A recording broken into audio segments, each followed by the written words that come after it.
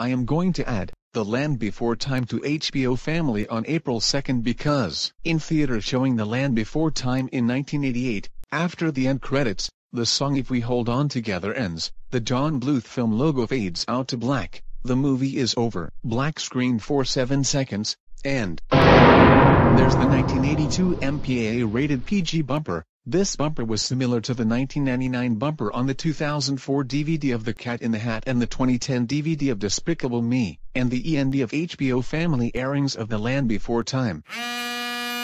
Not this one, just goes to Sesame Street on April 3rd 8:10 a.m. Okay, today is April 2nd, airing The Land Before Time. Yes, sir.